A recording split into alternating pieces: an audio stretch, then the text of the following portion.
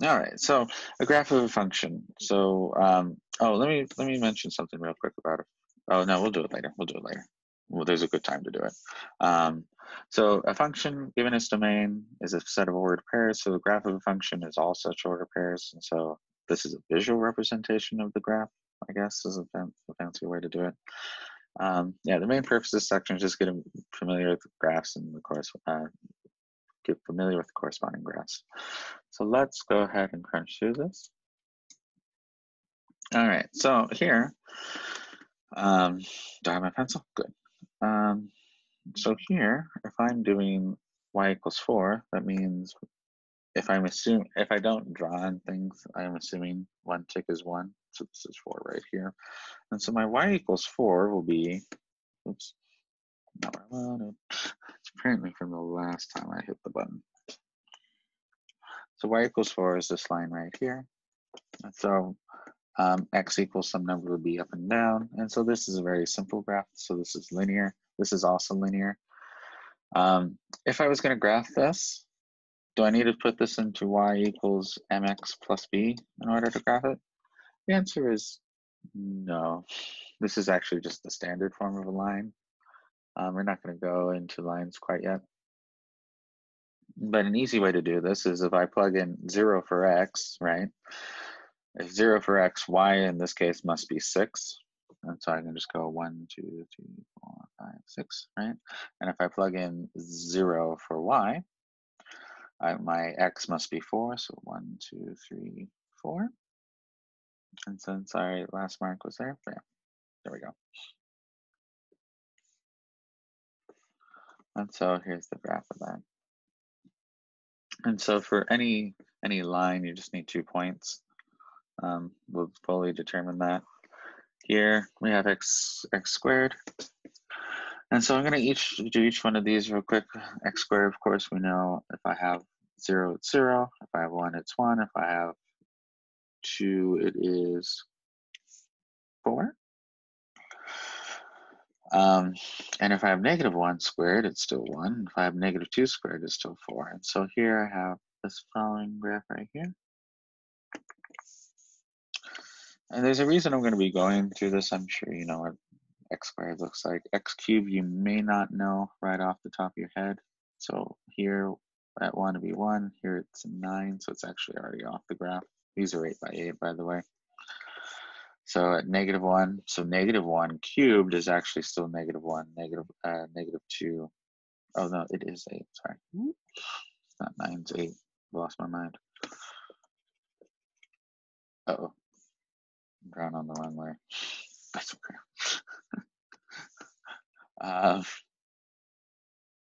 So our graph looks like this. Have you guys seen x cubed before? Yeah, right, most people have. Okay, so let's go on to, I mean, the first page is really, really quite generic. So let's do the second page. So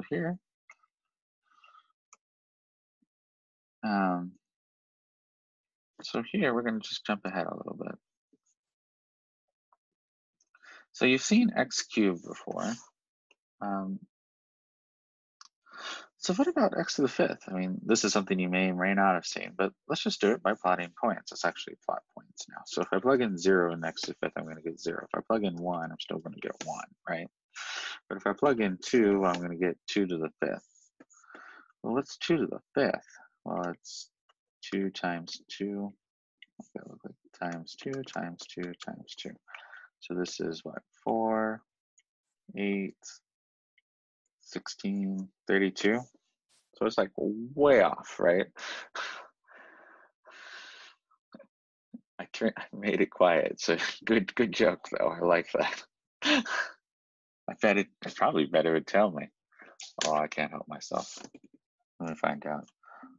Alexa, what's 2 to the fifth? 2 to the power of 5 is 32. It doesn't. It does it just fine.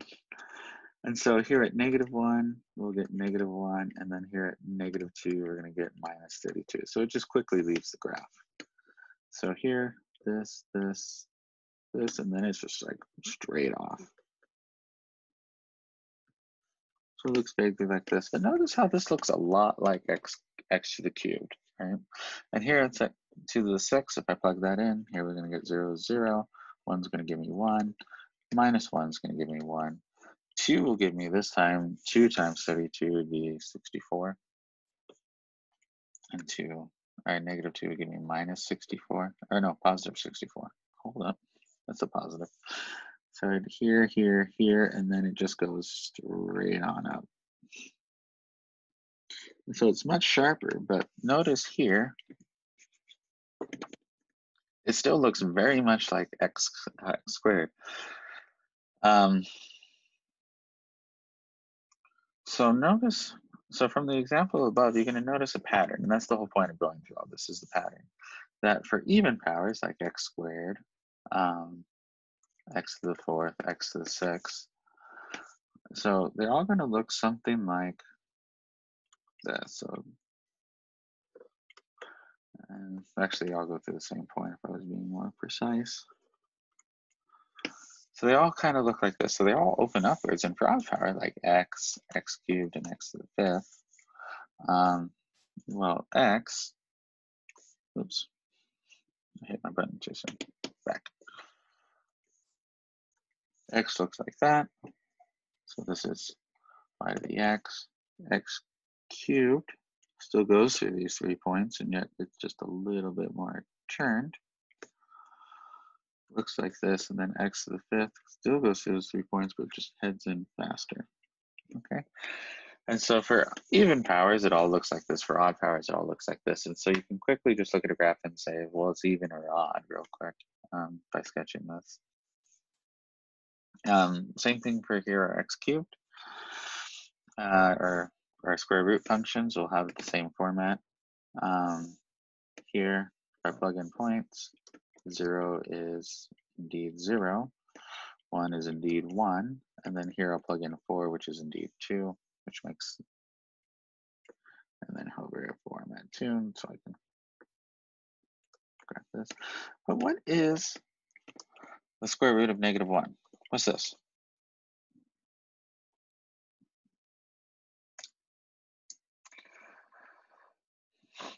One I. So currently we're going to assume we can't produce I. So undefined is the answer we'll go for now. I is definitely correct, right? The square root of -1, we define this to be I, and that's where we get into complex numbers. But right now we're going to say it's undefined since we're working in the reals, and this is a real graph. And so we're going to say it's undefined. So we just have literally this is outside our domain for now. So our domain here is from including 0 to infinity. So, but let's look at the cubic root of x. And so the cubic root of x, here's plug in some values. If I have 0, I get 0. If I plug in 1, I still get 1. If I plug in 8, and the reason I choose 8, because 8 is the cube root of 2. So 8 to the 3rd is 8, so the cubic root is 2. What happens if I plug in -1 here? What do I get?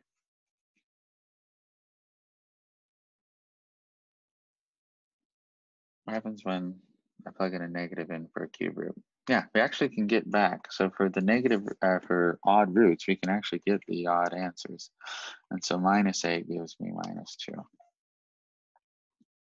So here, here, and here, here, and here. So this looks oddly like if I took the x cubed graph and kicked it on its side. So if I kick my x cubed graph on its side, this is what I would get. Well, I kicked it on its side and flipped it, but but the same thing would be true here. As I get x to the 4th, it'd just be a little bit flatter of a curve, and if I get x to the 5th root of x, it would just be a little bit flatter of a curve. And so the root things follow the same format. All right. Let's go ahead and do this. Let's go ahead and zoom on in. All right, let's do our reciprocal functions. let's do an even and odd one, and they kind of fall out the same.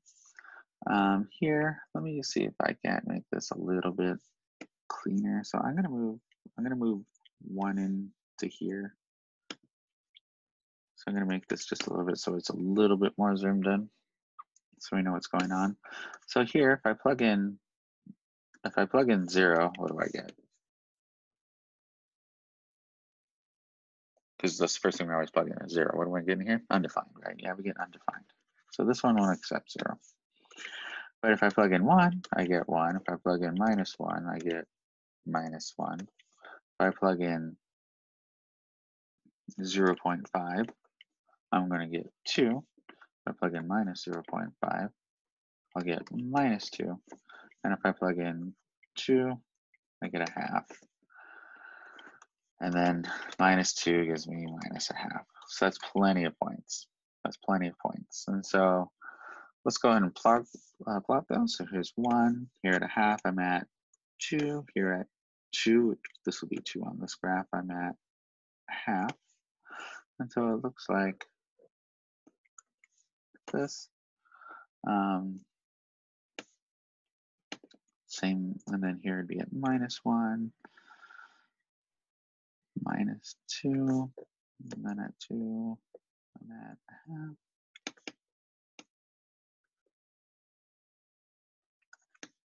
Okay, so this is what the graph of 1 over x looks like. These are popular graphs in calculus. Can we do the same thing over here? Sure. Or let's go ahead and keep the same 1, 2. Oops. 2, 1. All right, so here 0 is still undefined, 1 still 1. -1 in this case is 1. See if I can make this a little bit easier to do on my brain. 2 gives me a fourth. And then here,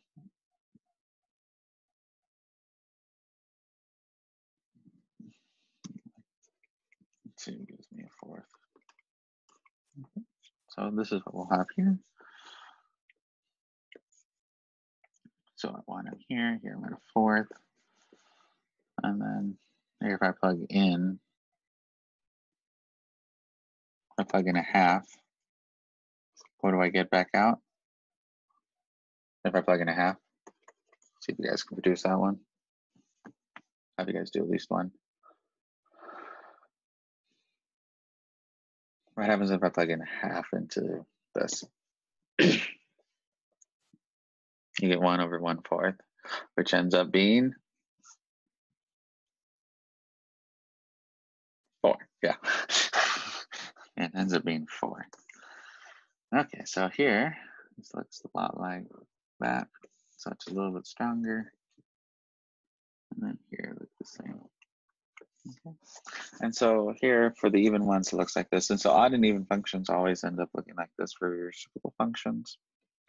We're going to define something kind of interesting. So this is the greatest integer less than or equal to this.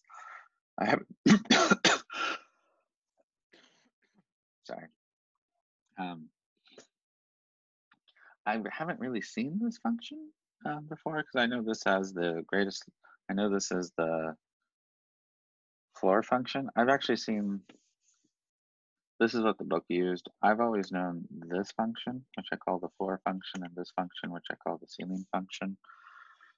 This means just take your integer, always round it down. This takes your integer, always take whatever number you have, round it to the lowest, the next lower integer, and this one means round it up to the next highest integer.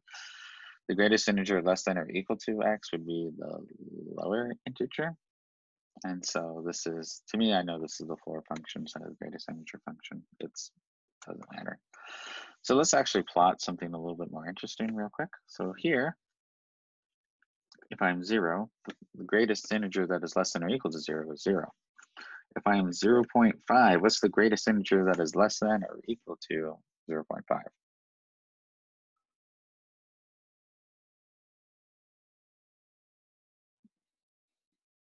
So it has to be, hold on, it needs to be an integer. What integer? please do not worry about putting in wrong answers. And making mistakes is the essence of learning. I always told my friends, if you're not making mistakes, you're not trying hard enough. So it should be, I haven't seen it yet. The greatest integer that is less than or equal to 0.50. Yeah, someone finally got it. All right, so yeah, so it's 0. So it's 0 is the highest integer, so the highest up on the number line I can hit with still being less than this. And so 0.2.3, the greatest integer would be 2. Oops, 2. And then for something like negative 1.5, what's the greatest integer here for negative 1.5?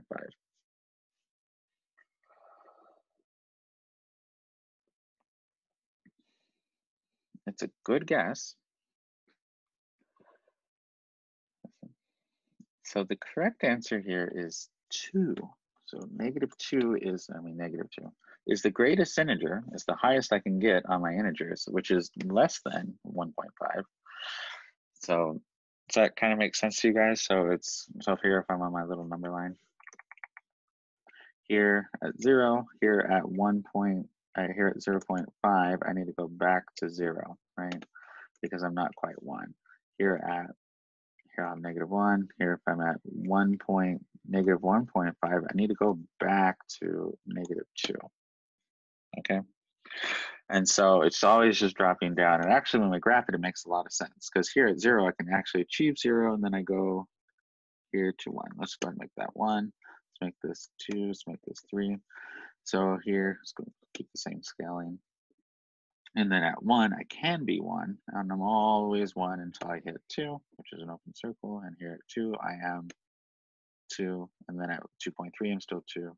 At 2.7, I'm still 2. And then here at 3, I'm not 3 anymore because I move up to 3. And here I got this. And then here for the negative numbers, at negative 1, I can be 1. And that's all the way through from negative 0.5, negative 0.2, up to 0.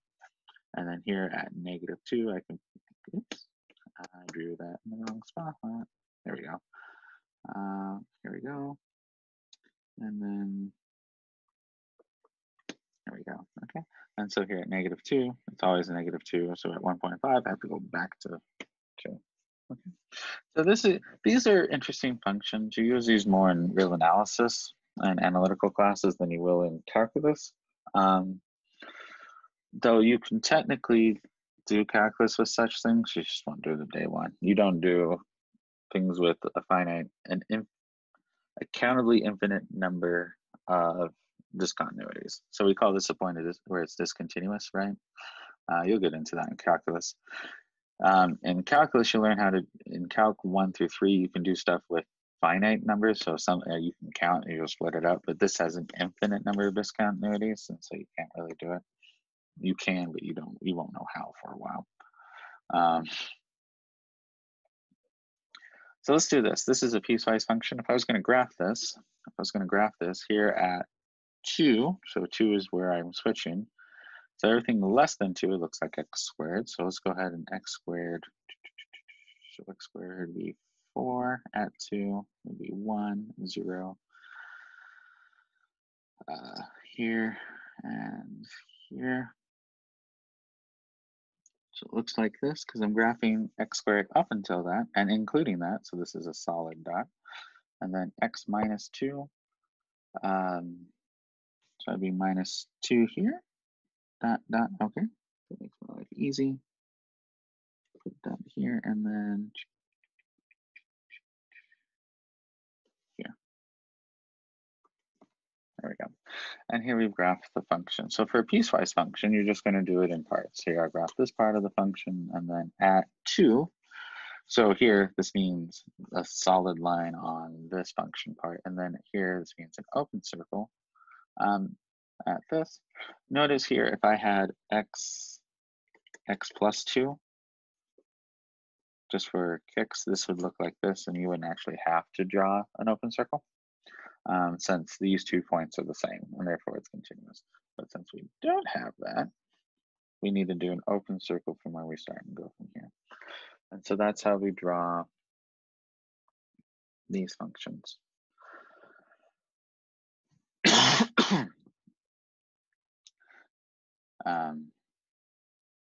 Yeah, so here's how we do this. And so these are piecewise functions. So you'll do a couple of those on the homework. And I don't think I forced you to do that. Oh no, we'll look at the homework at the end. All right, let's do the last one.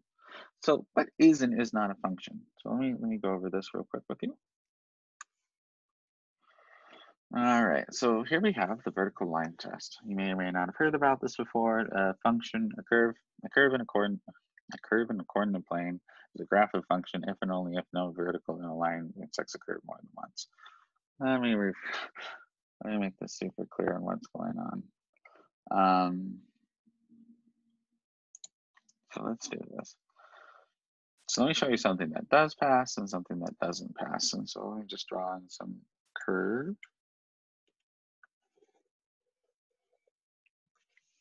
And space. Yeah, that's okay. So here I have a curve in space. And so basically, if you just take a vertical line, I'm going to cheat make these lines. I'm going to cheat make these lines nice. So if I do vertical lines and it only intersects once, I have, oops, I didn't do that right. And notice here, it only intersects once, no matter where I put the line. And even something really quite close, here it's actually only touching it once. And so this is what the vertical line test is. You only intersect, not if that's a vertical line where it only happens once, okay? Basically what this is saying that is the same output, or so basically, let me say this, I don't want to say it so you misunderstand me.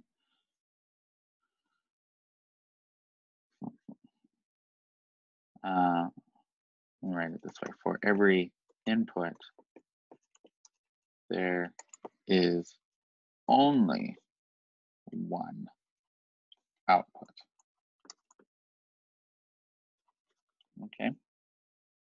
So for every input, there's only one output. And so for here, even though I can have the same values, right? So here at what?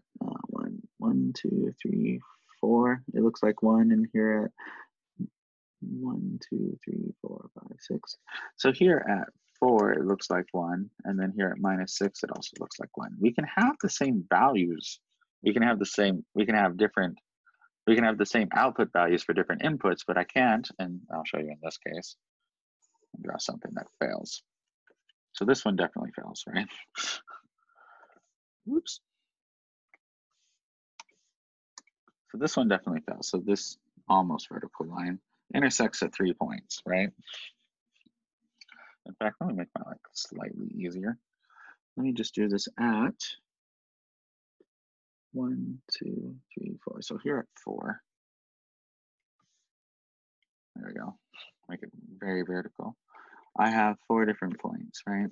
And so here, if I have, so here, points on this graph include 4 and 1, 2, 3, 4. So 4 4s on this graph. 4 and, oops, -4. Let me be very clear. -4 is a point on this curve, right? -4, 1.5 is a point on this curve, and -4 and 4 is a point on this curve. And so here I have, for a single input, -4, I have 3 different outputs. And so that makes it not a function.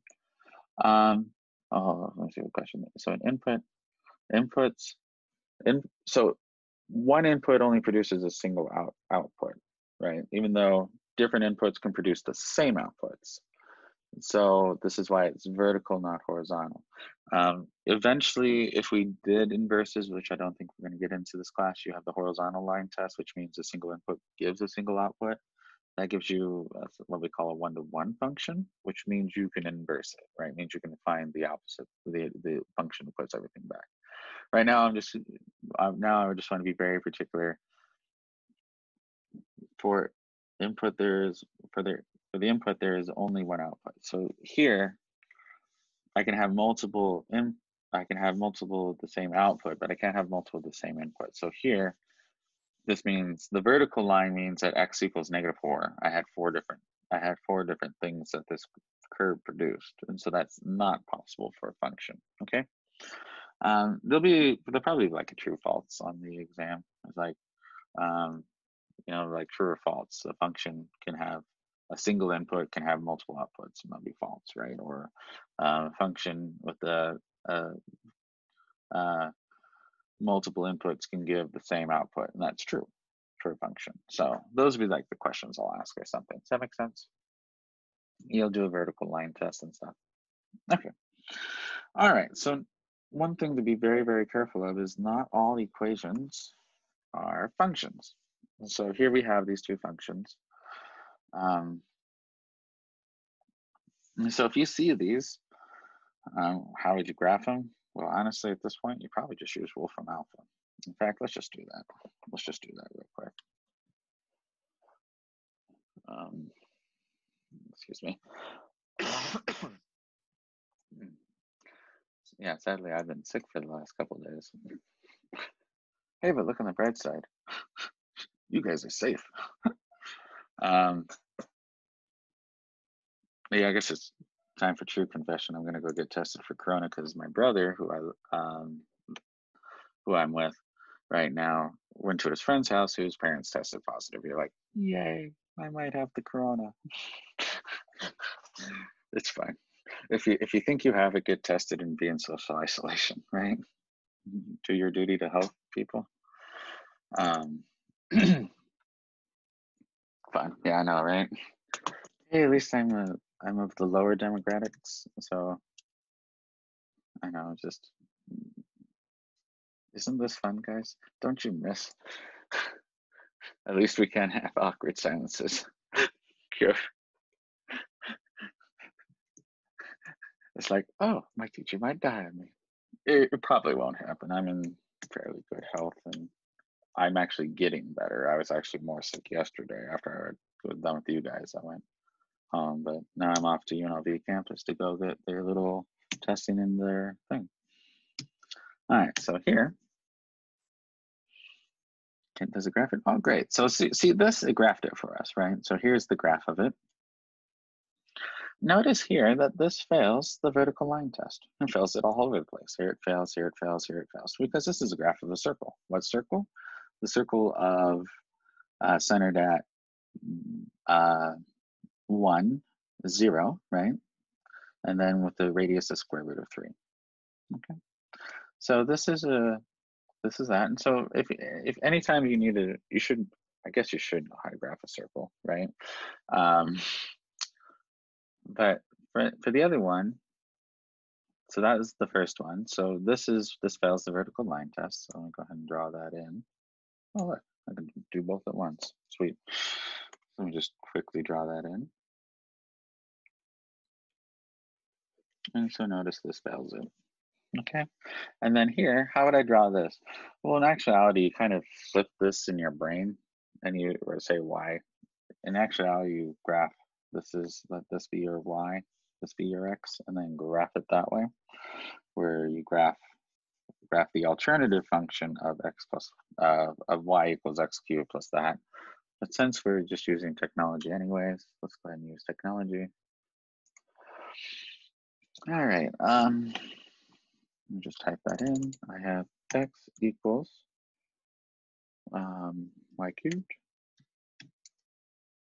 minus 3y squared. If I can type it in right.